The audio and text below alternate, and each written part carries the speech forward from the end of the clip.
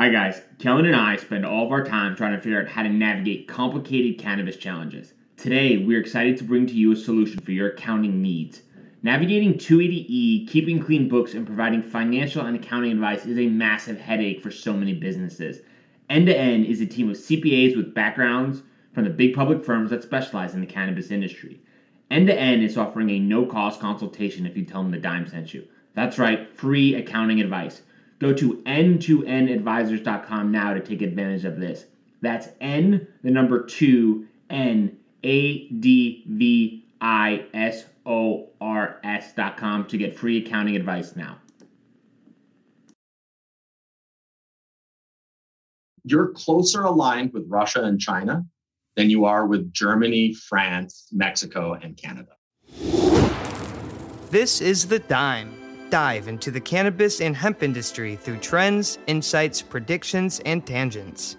What's up, guys? Welcome back to another episode of The Dime. I'm Brian Fields, and with me, as always, is Kellen Finney. And this week, we've got a very special guest, Nathan Mison, president and founder of Diplomat Consulting and co-chair of the National Cannabis Working Group for Canadian Chamber of Commerce. Nathan, thanks for taking the time. How are you doing today? I'm pretty grand. Life is pretty good. Lots of fun things going on in the world. So it's lots of time and lots of change in the cannabis sector and beyond. So fun to be a part of it. Excited to dive into a bunch of topics. Kellen, how are you doing? I'm doing well. There's a lot of snow on the ground out here in Colorado, and I'm really excited to talk international cannabis. Yeah, I guess for the record, Nathan, you're located north of the border, so I don't know if that goes for either the east or the west. Kellen, do you have a thought behind that? If he's in Toronto, it's east. If he's in Vancouver, it's west, right? That's right. And the rest of the country doesn't matter in Canada. So don't even worry. That's what I figured. It's just all blank space in the rest of Canada. The only two places that matter are Toronto. We could also put Montreal in there as well. So yeah. Fair. Welcome Does to the Canada have like an East Coast versus West Coast thing going on? Well, no, it's funny because Canadians we have to make everything a little bit more difficult. It's Central Canada, where Ontario is, and Western Canada, because the East Canada is the Atlantic. So we even add another layer. So we make it more boring in true Canadian fashion while apologizing for it. So I'm sorry that I brought that to the table. Amazing. So Nathan, for our listeners, can you give a little background about you and how you got into the cannabis space? Yeah, so thanks very much. So been an exciting ride, having a great opportunity to help in the cannabis space from legacy. So legacy cannabis is defined in Canada. So Vancouver, Canada had a very unique circumstance. We were moving towards legalization in Canada. But what Vancouver did was actually approve municipal retail for cannabis prior to actual legalization. So you had a groundswell of stores that actually were popping up that were selling cannabis that was not regulated federally. And that is classified as legacy cannabis. So I was helping some of the legacy cannabis retailers come into the legal sector, which, as you can imagine, was an incredible transition and difficult to do because when you're used to no taxation and no rules except at a municipal level, coming into a regulatory environment at a municipal, provincial, and federal level that is as difficult as opening a nuclear power plant was a little bit hard for those retailers to decide that they wanted to carry it through. But it really spurred the opportunity of what was coming in Canada. And because we were the first G7 and the first G20, I always kind of viewed this as an opportunity if Canada didn't, screw it up, is that this could be our internet. Because it was such an economic opportunity that was manifesting here first, where the world would look at us first and then spread it out. And we've seen that the case. Like when we started legalization in 2017, 2 countries in the world, we're talking federal legalization, Uruguay and Canada. It's now 59 nations around the world are going through legalization. And the interesting thing from a Canadian was that we had to build our own domestic supply chain. So there's lots of interesting opportunities for Canadian expertise to come abroad. And I wanted to be a part of that because I thought there was some really interesting ways for us to help write rules at a city, at a province, state level, and a federal level that made sense. So I joined with Fire and Flower as one of the founders. I was the first employee in Western Canada for them, and I think employee number 4 overall. In 4 years, they have gone from literally selling ether, like this is coming, you have to believe it's coming, to 101 stores across Canada, 4 stores in the United States, and they're now partnered with Circle K. So the 16,000 stores worldwide that Circle K has potentially in the future could have Fire and Flower. So being a part of a company that went through that kind of growth with that kind of parent that came on board was an incredible opportunity to help write the regulatory framework at the city, provincial, and federal level. And so I was very involved in helping do that, running their government relations, regulatory affairs, and communication sides for Fire and Flower. And they really afforded me the opportunity to help set up a number of the provincial associations, as well as the federal association. So that's, you threw it out there, why I became the co-chair of the National Cannabis Working Group with the Canadian Chamber of Commerce. I was the past chair of the Alberta Cannabis Council and the Ontario Cannabis Policy Committee. So they really afforded that opportunity for us to help write the rules, which Cannabis Retailer was written on. And it's spurred some incredible passion in me about what the economic sector and the opportunity that it can be. And I don't know if you guys saw the Deloitte report that was just dropped on Monday out of Canada. We can talk about some pretty freaking big numbers and some pretty exciting opportunities that maybe this is our internet if we don't screw it up. So I think there's lots of opportunities and to represent that, at a municipal, provincial, state, and international level. It doesn't happen very often. So it's been a crazy ride and to see the explosion and acceptance of cannabis is pretty exciting.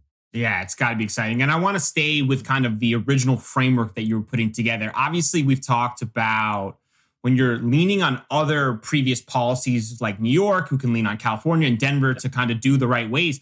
When you're in that room for the first time and you're saying it's only you and another country, there's no other countries you can lean on for framework or for references. So that has to be another layer of complexity and challenges because you're not only fighting the stigma of the unknown, you don't have anyone to kind of lean on and say, look, they've done it successfully. This is what we can steal from.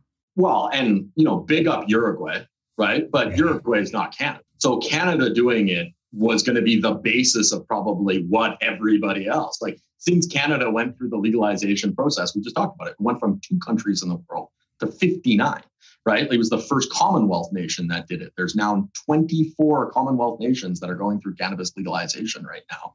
They're probably going to use common law based on the Commonwealth practice of Canada law to be able to do it.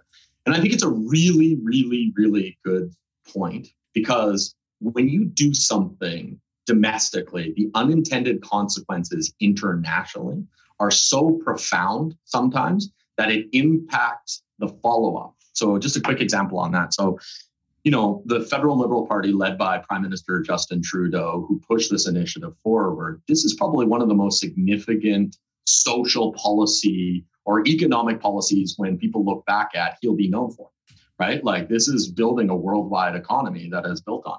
But it was freaking hard to do that because you had to push that down through 3 orders of government, right? To get the federal to legalize. Then you have to have the province build the distribution system and the retail environment. And then you have to have the cities decide how they're going to zone it. Can it be close to daycares, schools, libraries, all of that stuff? I think one of the really unique things is we were in violation of 3 international treaties when we actually legalized cannabis, including the Controlled Substance Treaty, which is a little bit of a big deal when it comes to international policy because that's how you move drugs across the country or across the world, including pharmaceuticals. So China and Russia, who had fairly significant negative feelings of cannabis, if they wagged their finger at Canada and said that we were in violation, pharmaceutical drugs could have stopped being sent to Canada because of our legalization.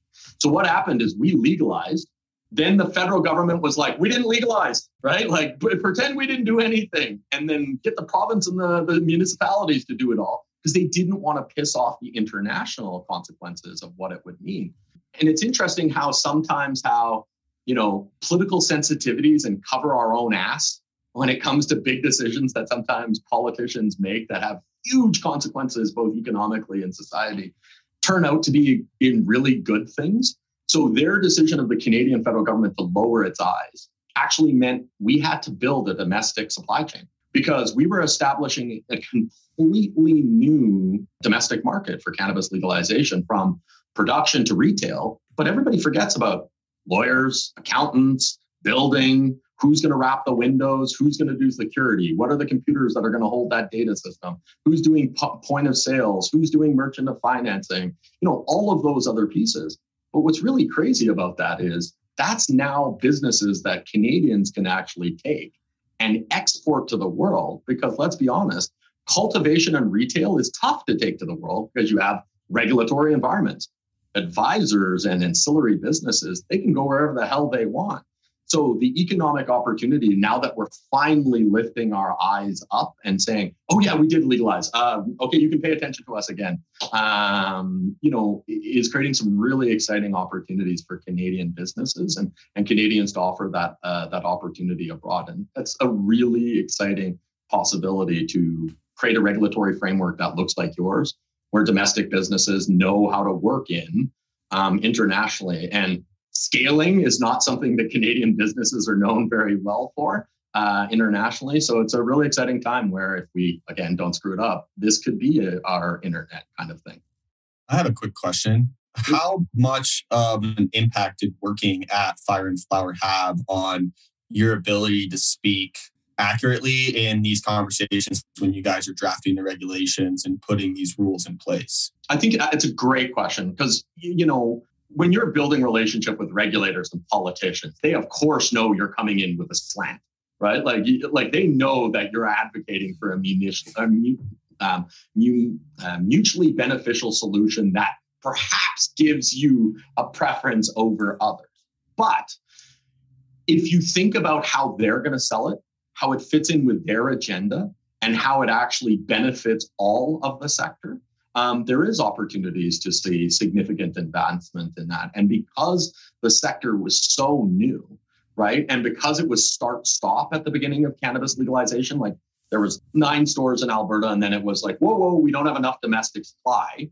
We're not going to approve any more retail stores for 9 months, right? To have the supply catch up. And now we're like, there's too much supply, and now there's too much retail stores. So it was interesting because you were telling people like, hey, this is coming. And they're like, wow, we don't believe you, no, there's not enough supply. And it's like, there's 9 million square foot facilities that have been built. Like there's an extra 1.2 billion grams in Canada of cannabis right now that cannot be sold because our domestic market can't handle it. 1.2 billion grams, right? So it's a really good point. You have to advocate for the middle, show them that you understand their point of view, and give them speaking points that is a win for them and a win for your company and the sector you're looking to establish. And I think, the fact that Fire and Flower was so generous in letting me and financial contribution and setting up a lot of the associations that represented the cannabis sector at a provincial and national level, it allowed us to have a diverse voice while still having intrinsic ties to one player. And I think that was very beneficial as well. But, regulators often just want a solution. And if you're willing to put in the work to help them get there, they're willing to listen, even though that they know that there might be a little bit of biases in there. That was well said. I want to stay on that topic because it's so interesting. And I never really thought about like the international, peer pressure that would have ensued if they turned and started wagging their fingers. So is that a consideration before that's legalized? Or do you think that's kind of like a post, I didn't realize that this was going to be received so negatively? Well, now that's a great question. So there's 2 different elements in most policy development, right? Politicians and bureaucracy. Right? So we all know that the bureaucracy might have been running around in circles with their hand above their head, screaming like they were on fire, that we were in violation to that stuff. And the political class could be like, we made a promise, let's get it over the line because we're pandering to 18 to 35-year-olds and we're going to make this happen hell or high water. And the guys who are running around in circles that are screaming, they can take care of the international consequence because I don't even know if I'll be here in the future. So, I think you have to find that happy balance between the two. But, there was some movement in other jurisdictions to already see cannabis move. Australia was talking about it. New Zealand was talking about it. Germany was talking about it. South Africa was talking about it. Mexico was talking about it. So I think that's that was very beneficial. And again, I think it's also quickly just important in the Canadian context to understand cannabis legalization came through the judiciary. Right? It was patients suing for access to better medicinal cannabis. And because we have common law under the Commonwealth, that is judicial precedent in all Commonwealth nations. So when the South Africans legalized cannabis through their Supreme Court ruling, it was based on the Canadian Supreme Court case. So they knew that the ball could have been rolling at that point. So I think it was like, oh shit, this could be a consequence, but the ball's already out of the thing. We made a promise. Let's go get those 18 to 35-year-olds, and hopefully the bureaucrats can steer us out of the darkness if we get in too much trouble. Yeah, that's such a complicated puzzle pieces of situations and personalities and political understandings that I'll never even be able to probably comprehend. Well, and the thing is, just as a quick aside on that, is the World Health Organizations and the United Nations in late 2019, did amend the Controlled Substance Treaty to actually exempt CBD and declassify cannabis from a Class A felony, right? Or as a Class A inhibitor. They also had been advocating at some of the organizations with the treaties that specifically if the Russians and the Chinese got really mad at us, there was movement to change some of that international treaties. And I'm sure that went into the calculus behind the scenes with the bureaucrats who were running around and screaming that fire, world's on fire. To your point, it's a complicated web, and it's a bold statement for a country to go first in that environment and then have everybody chase it. And it's interesting because the rules are so strict in Canada because it was easier to sell strict rules that you could roll back. And that's one of the environments that we now find ourselves in. Yeah, it's a lot easier to kind of loosen the restrictions than it is to be to put them on first and then be like, whoa, we got to tighten this up, because you've got to walk back that experience and change the customer perception as well as the business operation. So kind of staying. Yeah, go for it. Cullen was a great example of that. Colorado with the edibles, right? Like the fact that there was no edible cap at the beginning. People were buying 1,000 milligram cakes. And then all of a sudden it's like, oh my God, we shouldn't give 1,000 milligram cakes, right? It was like, we have to lower that. Political rule that and a bureaucratic rule is always easier to give to the citizenry than take something away. So make it as strict as possible where you can lose it in time. And I think they use some of the Colorado example specifically in that circumstance on our cannabis policy. I mean, Florida definitely did, where they didn't even allow you to buy cannabis flower to smoke, right? Which is the industry, right? It's wild. Yeah. Do you think there was an economic influence or an economic kind of major point behind it, saying, hey, if we do go first, we can capture like a bigger opportunity, position the businesses for potential exposure if and when the other countries follow suit? Or you think it was kind of like, hey, we think this is a good idea, we should do it because it can help the citizens here? I think that's a great question. And the answer is categorically no. They did not care about the economics because, again, this was a Health Canada-led thing because of the Supreme Court ruling. And that's been one of the worst things that's actually happened for the cannabis sector.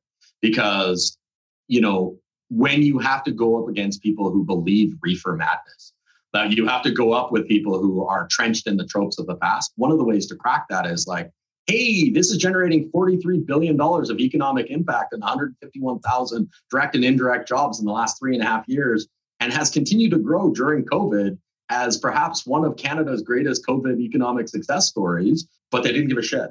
So, an interesting thing, and I think this is a really important thing to keep in mind, is there is not one provincial or federal economic mandate at one ministry or ministerial purview for the economics of cannabis.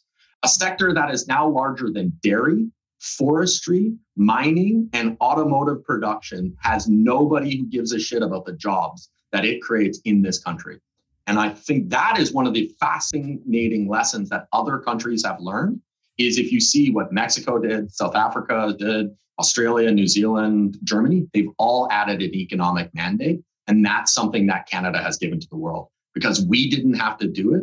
And the politicians realized, hey, this creates a lot of jobs and a lot of revenue, a lot of government revenue. We should maybe build in the economics into it at the beginning as well. So I think that's a lesson that Canada gave to the world as going first, because we really screwed that up here at home.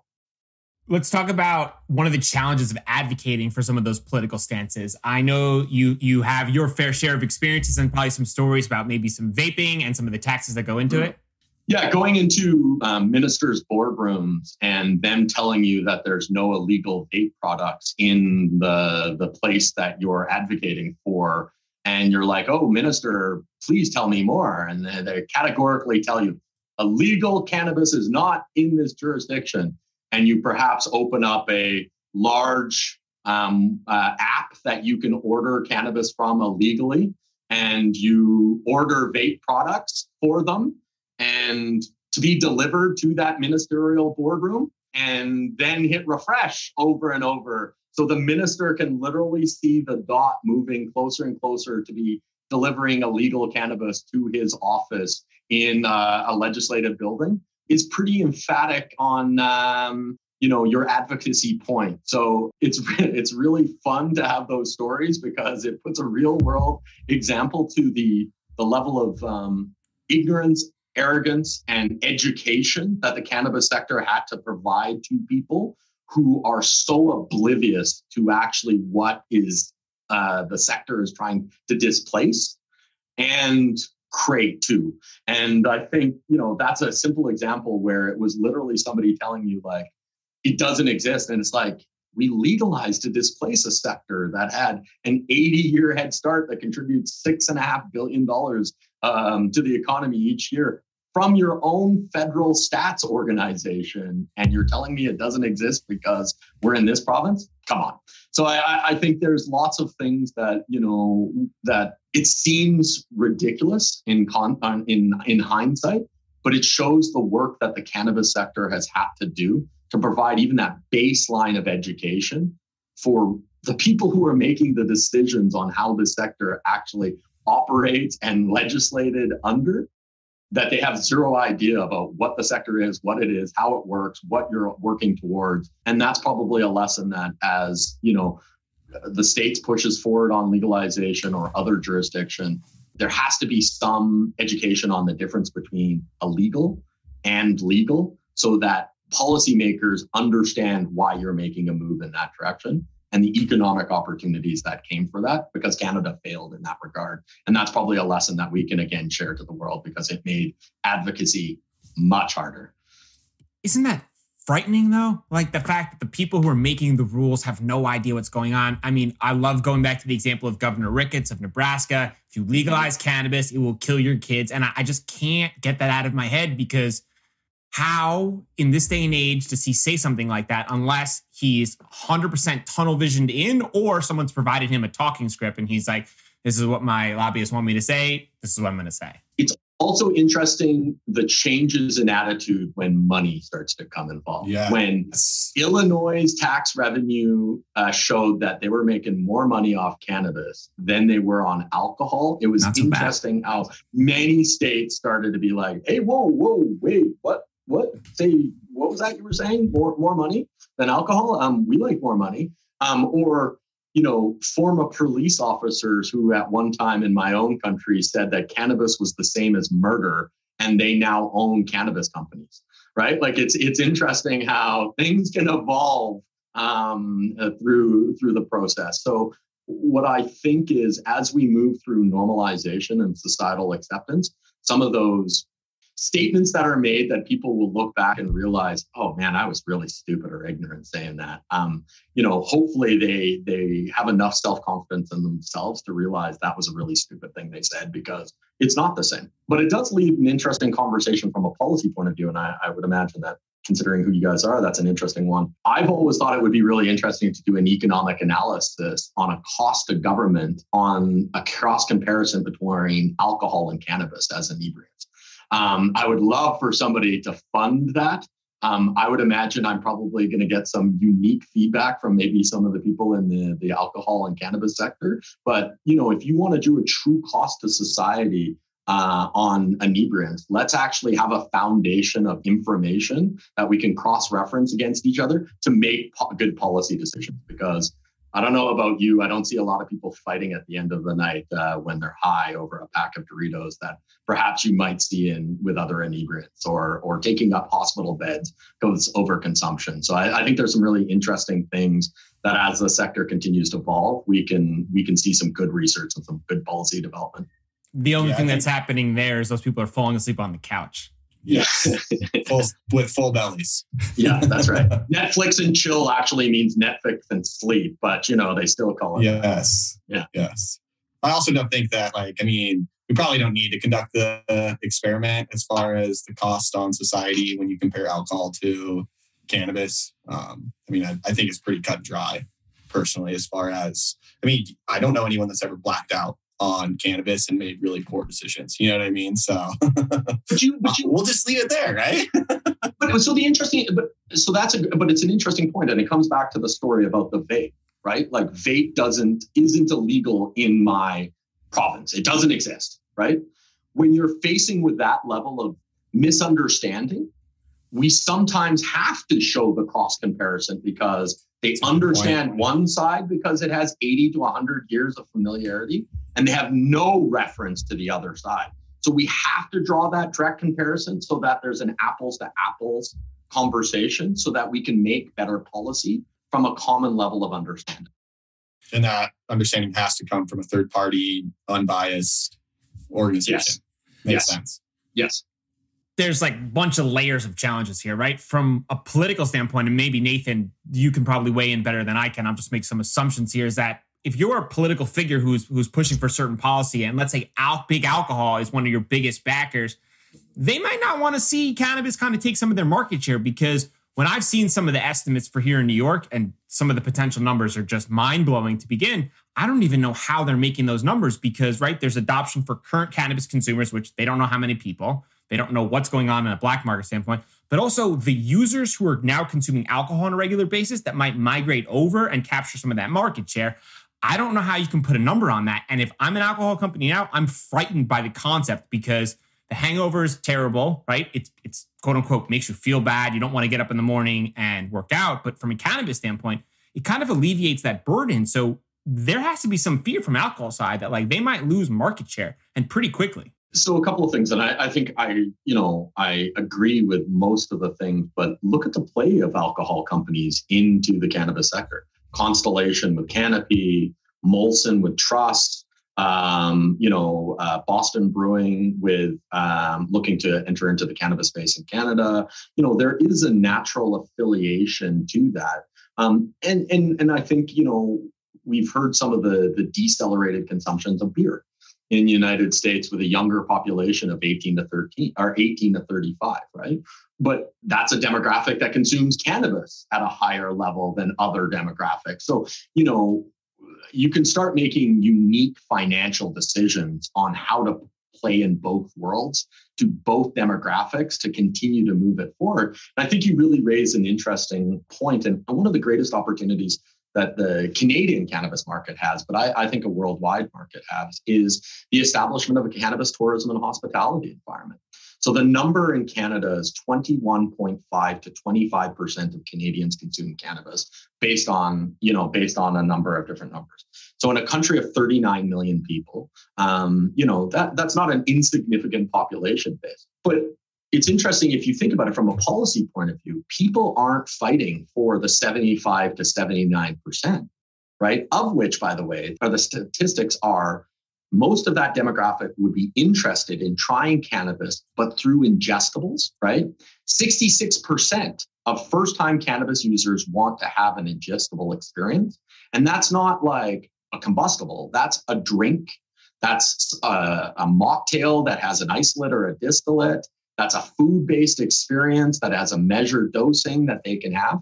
And to the conversation that we're having before about that parallel between alcohol and cannabis, that they can make a direct parallel to, oh, if I have one shot of something, I feel the effects in 8 to 12 minutes. Okay, if I have this mocktail with this isolate, I feel the effects in 8 to 12 minutes in the same environment that I can have a drink. That's when we start to see a greater societal use of cannabis, I think, in that regard. And considering COVID has completely beat up the tourism and hospitality sector, right? So I know the statistics in Canada. I unfortunately don't know it in the States, but I'll give you one in here. So Canadian tourism and hospitality contributed $105 billion to the Canadian economy per year prior to COVID.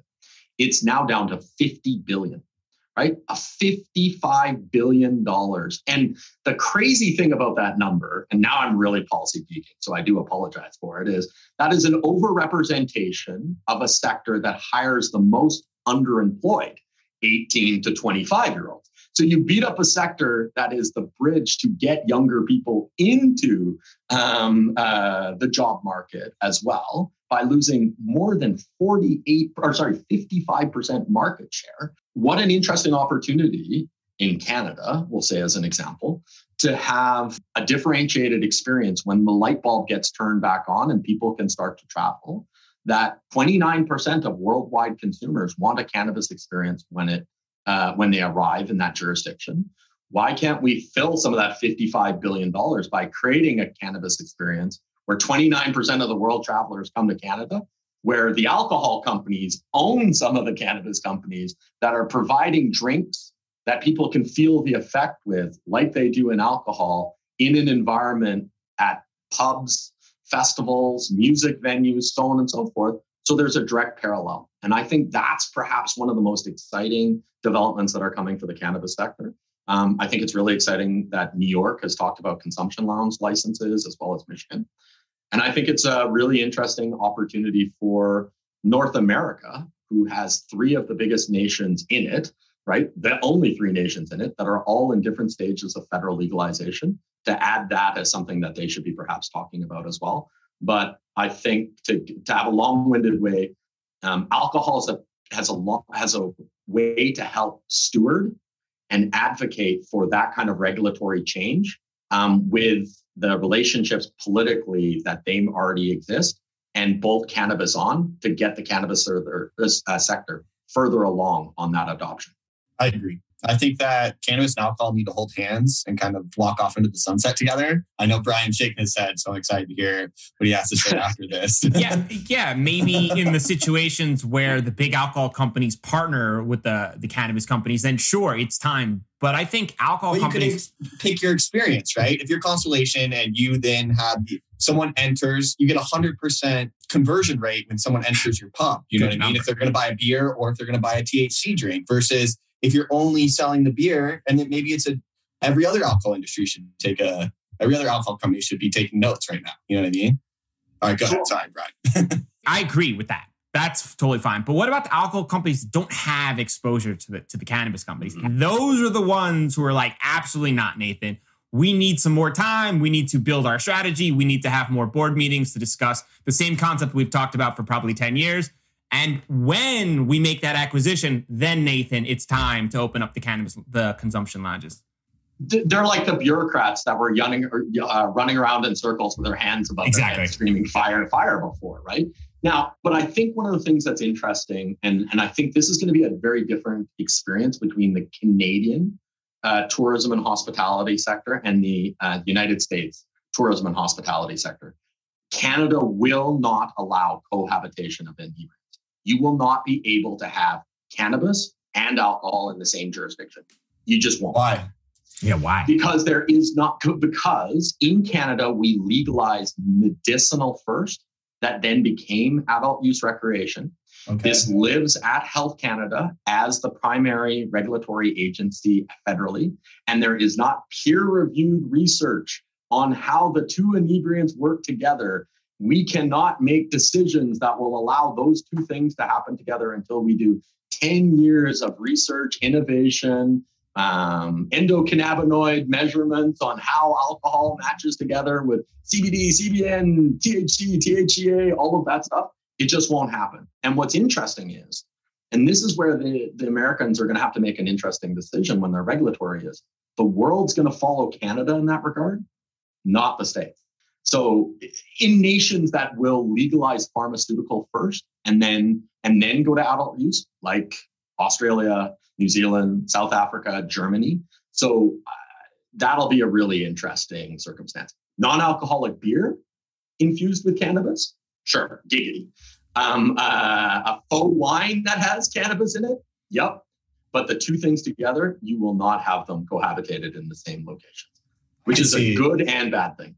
I could see it going where like I've seen a couple consumption lounge designs out in California, here in Denver with the recent passing. And like the loophole around that, right, is they just literally put two locations next to each other and then they have to bypass between a door. And like you can't carry your cannabis drink to your bar. You can't carry alcoholic drink back. But like you can go to the consumption lounge, hang out, maybe have a doobie with your friends, and then go back to the bar where the show is playing. I've seen it kind of approach from that sense. But also I've even brought up the fact that like Lagunitas and some of these other more established breweries have experimented with putting cannabinoids in their beer.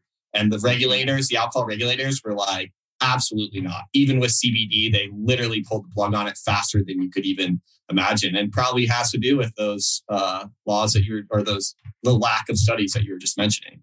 Well, and even to your point, you'll never have smoking.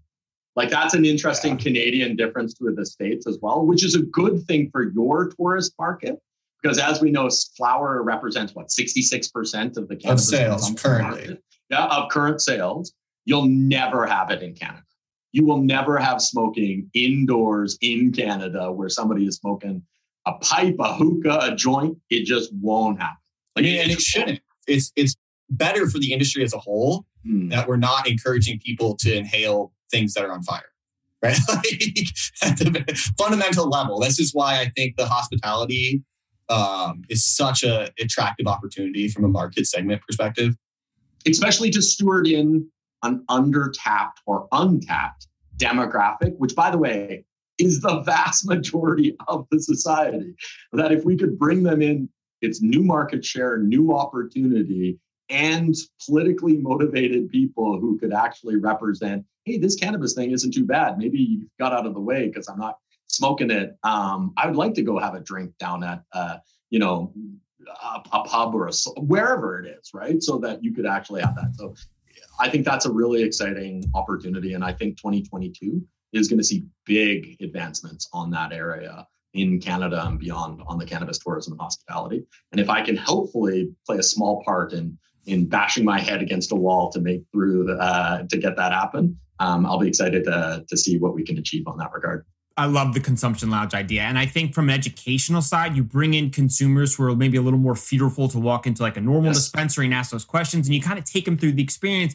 You know, when you go out to California and you have the wine experience and they're taking you through the grapes and how it's processed and all those beautiful things. You know, maybe learn one or two different things and you feel good. You go back home and you brag to your family, but, I only drink, Pinots from Oregon. You can do the same thing in Canada where you go through that experience, say, oh, well, I got these great genetics and these strains are where I like. Local food, local cannabis, local chefs, only in that jurisdiction. So we call them farm gates in Canada. They are moving in that regard, which is a similar model to the wineries, but they haven't bolted on consumption yet. That is probably to come. And, in Canada, we have the Niagara region for wine or the Kelowna area, the Okanagan Valley for wine, just like you guys have California or Oregon. And though you'll see that cannabis opportunities, because again, the benefit is from a policy point of view is, we did that for wine and it was incredibly successful and brought a ton of tourists here with more money. I understand that parallel. So it's easier for the politician or the policymaker to see that and advance that cause to get us further to that. The more that we can find parallels to get the cannabis sector a further ahead, the better, because that's how we actually advance the cause. And considering this is the third year of the Cannabis Act in Canada, October 17 of 2021 was the third year, and it has embedded in the Act something that was, in hindsight, incredibly intelligent, which was a full legislative review of the Act. We can actually advocate for the change that we want to actually lessen some of that stringentness that we started with, that we talked about earlier.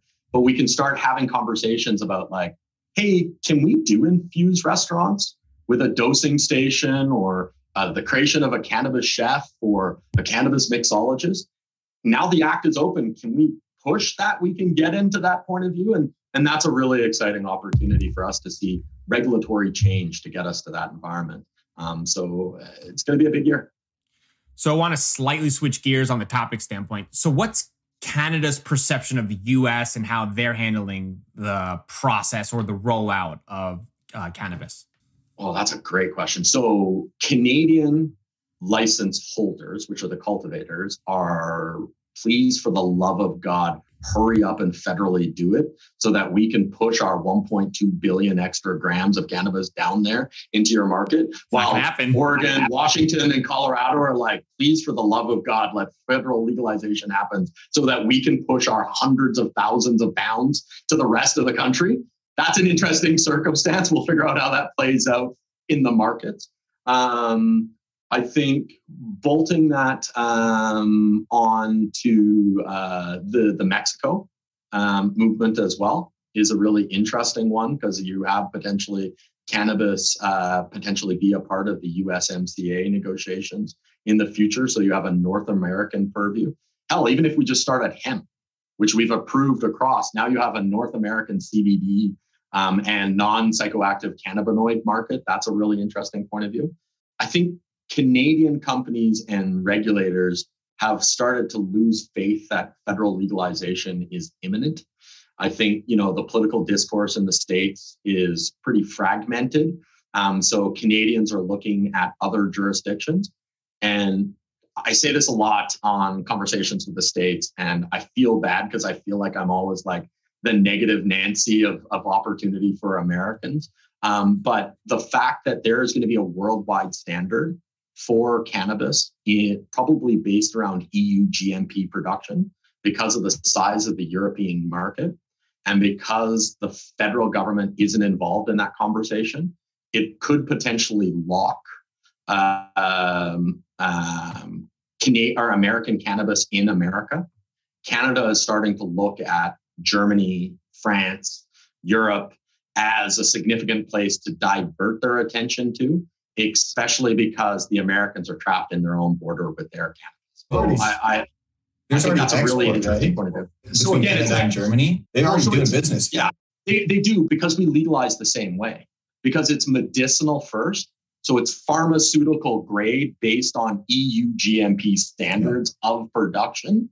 And because the States hasn't legalized in the same manner with that same kind of regulatory environment. And the benefit is that's medicinal to medicinal, not recreational to recreational. So you can have medicinal products that is pharmaceutical grade flow between countries, of which there's potentially 58 around the world that are going through that process, while the States is trying to figure out what it is. So you're going to see much more attention from Americans or from Canadian regulators and companies to those jurisdictions. I will flag one quick thing for an interesting point of view. So Canada has had a fairly protectionist experience when it comes to cannabis domestic supply from outside sources, to the point where Jamaica and Colombia has threatened the Canadian domestic market with protectionism at the WTO for not fulfilling its world international treaty obligations between nations.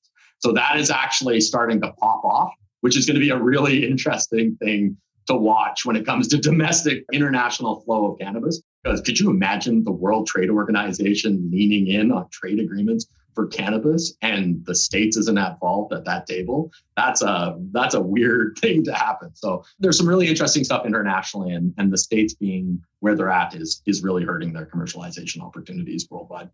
I just have one quick question. What is the USMCA? What is that acronym that you threw in there for our listeners? The United States, Mexico, Canada agreement. It's not as sexy as it was when it was called NAFTA. That is the new NAFTA. They didn't like the name NAFTA because the feedback was US had to be in front of the other countries when they renamed it. So literally, that was the reason for it. So it is now the United States, Mexico, Canadian agreement. That is the new name for NAFTA. Well, it's good that we didn't let our ego get in the way when we were naming an agreement.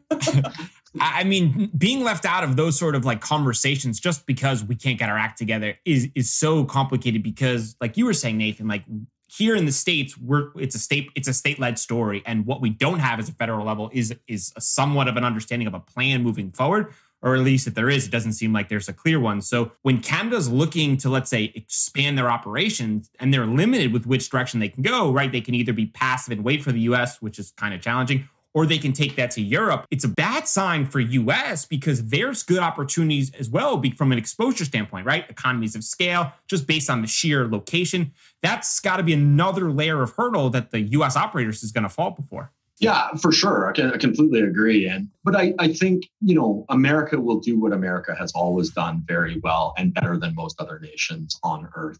Build great brands and have great access to capital, right? So when they do come to market, it'll be like gobble, gobble, gobble, right? You'll have foreign entrants into those markets by acquiring other nations, especially because when you go through federal legalization, you can see some of the bigs who are listed financially on large stock exchange where they can't get involved with cannabis because they would avail themselves off the proceeds of crime, move off the sidelines. The other one too that I think is under talked about is family trusts that have vice clauses in them. You have big hedge funds and big family trusts who are sitting on the sidelines, not touching the cannabis sector because they're not allowed to, because it is a vice, because it is not legal. I think when that light turns, it'll be just acquisition.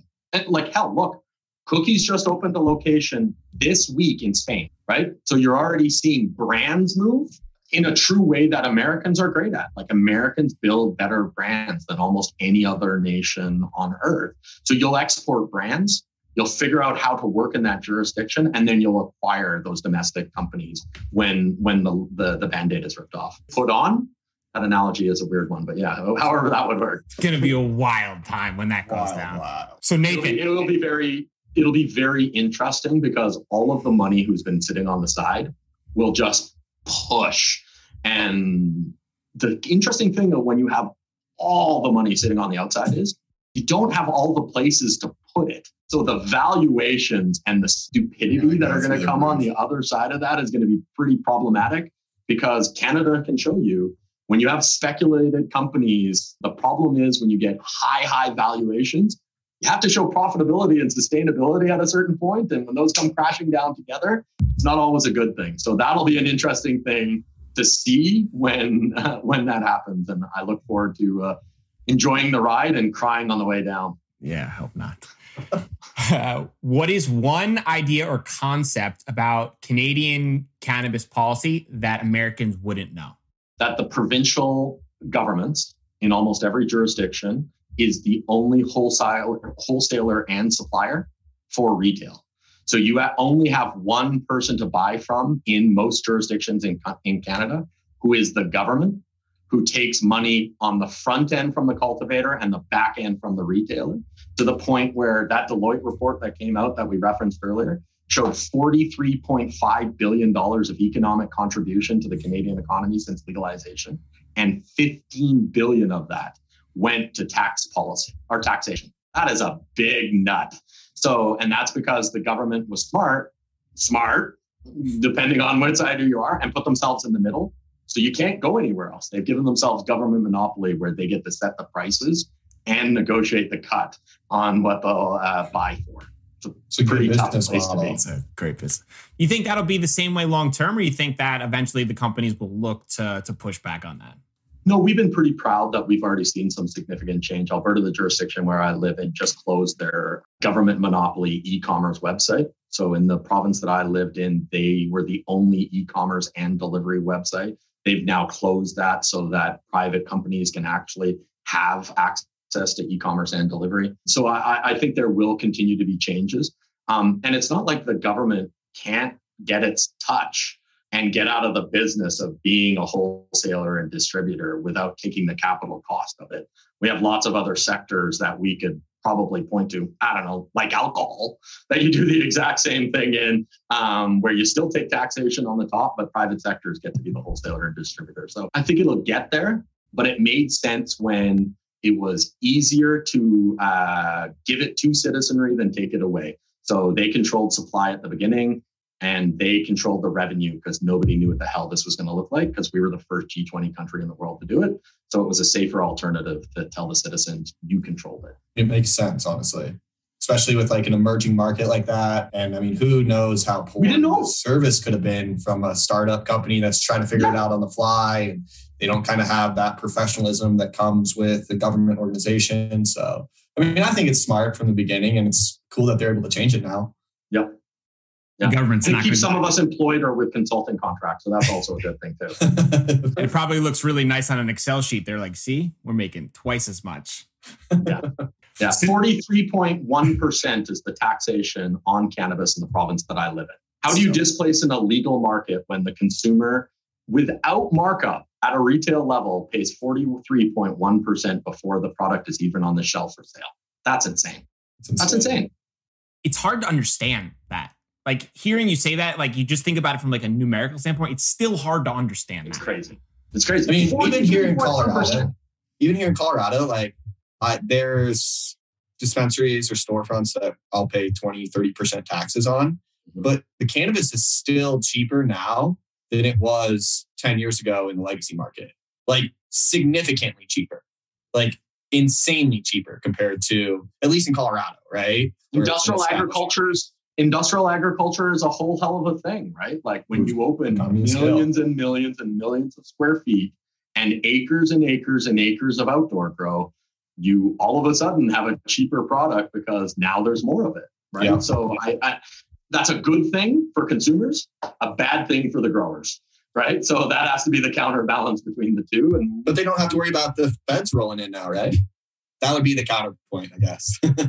They're not going to like that. Federal bill, I think that they're talking 25% taxation at a federal level as well. So that'll be interesting to see how that works out if that bill goes forward. So yeah, the taxation policy is going to be very interesting to watch in the States. And I would recommend that American companies look at Canada because there's some really good stats-based analysis that we would love to share so that hopefully we can help arm you with some of that policy and research to advocate for better decision-making. So one of the things that you asked what people can know about the Canadian space that American companies don't know, we've done a lot of this. Give us a call because we'd love to share with you so that we can make better policies and we hopefully prevent you from falling on your face because it really hurts to fall on your face and then step up and try and fix it. So if we can work together to create a better example of what a cannabis market can be, Canadian companies are happy to share that lessons with American compatriots. Since you've been in the cannabinoid industry, what has been the biggest misconception?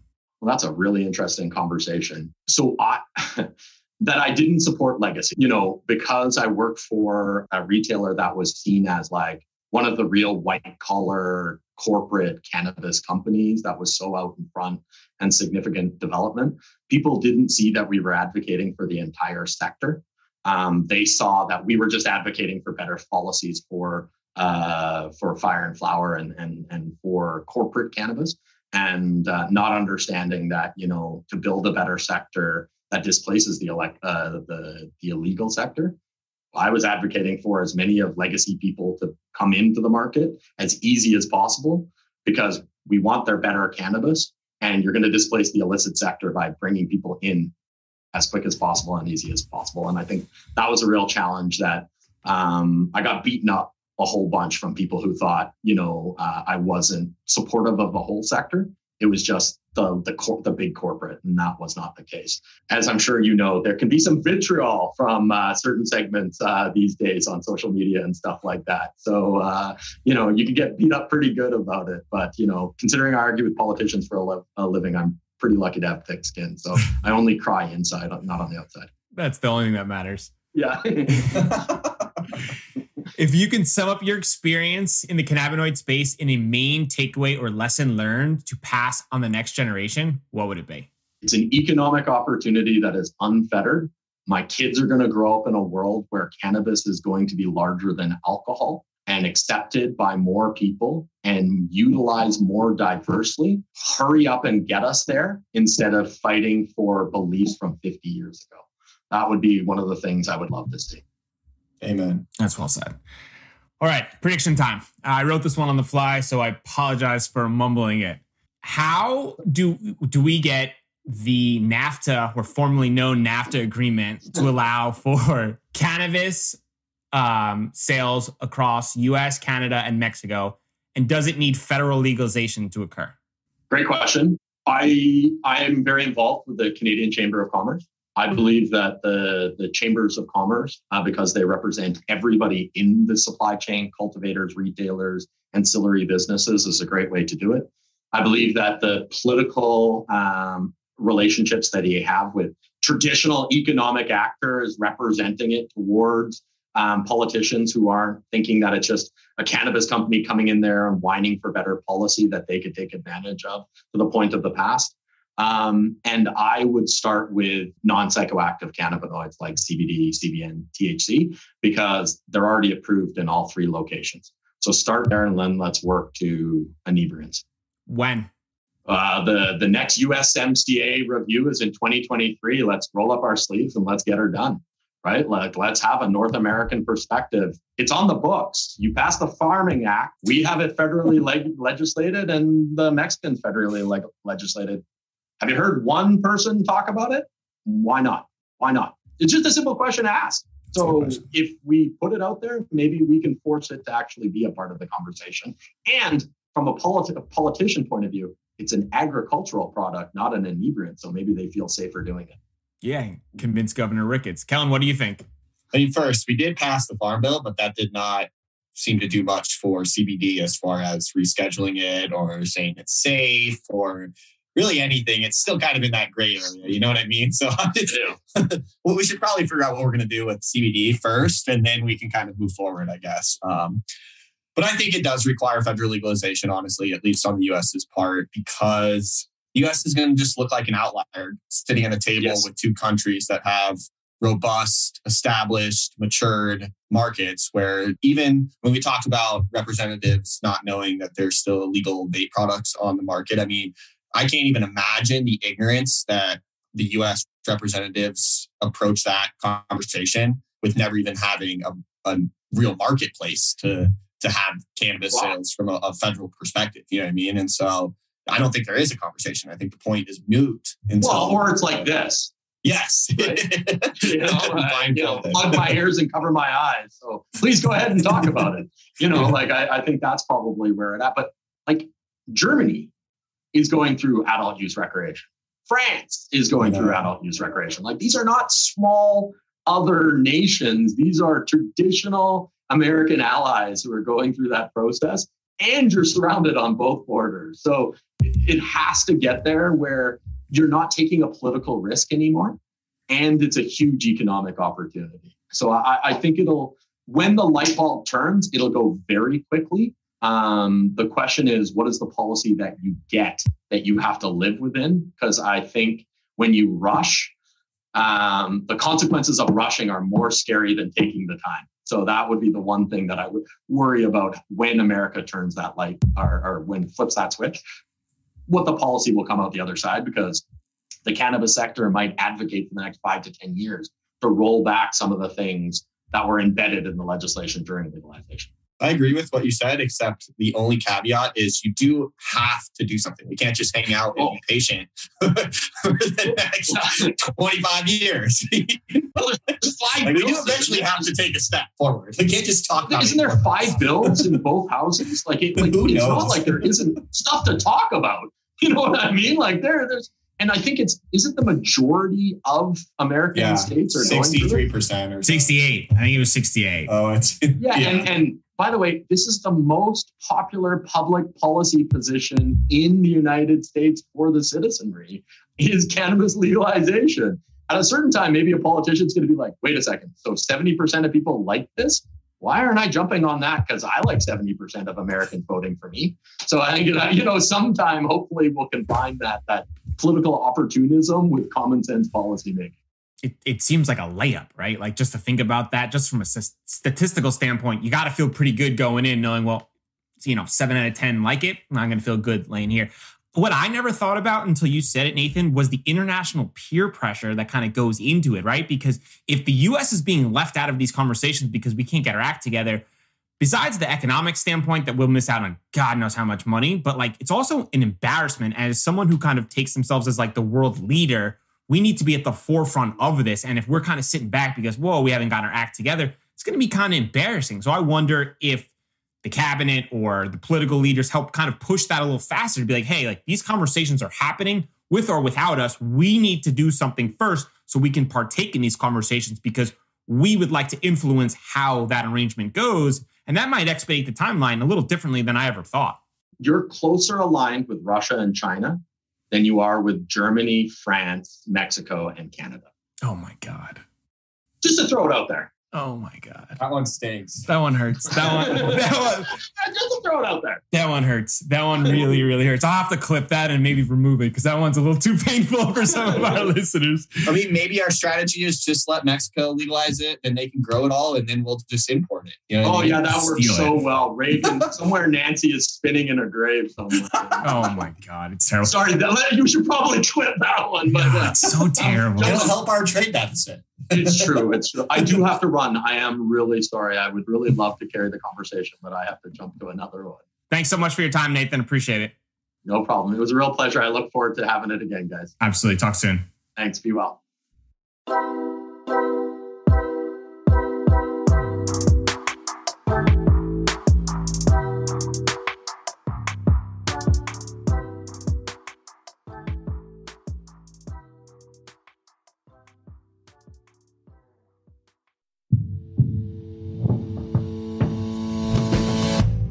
Tell me, boy, you make me so bored. You need to walk the other way. I tell you once more. Please get out of my way. I don't want you no more. We're done here, boy. I know you think you're so fine, but you can't see it. I've been wanting to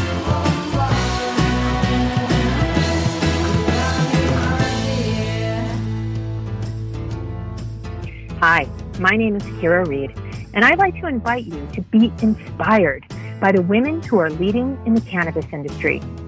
Each week, we will discuss empowerment, leadership, and what it means to be a woman in charge in marijuana, hemp, and CBD.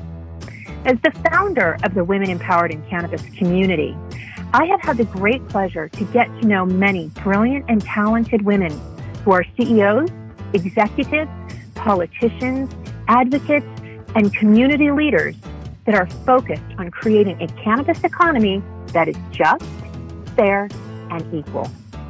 We'll learn how these women make decisions, how they navigate a predominantly male industry, and what they're doing to level the playing field for women. I hope you'll join us.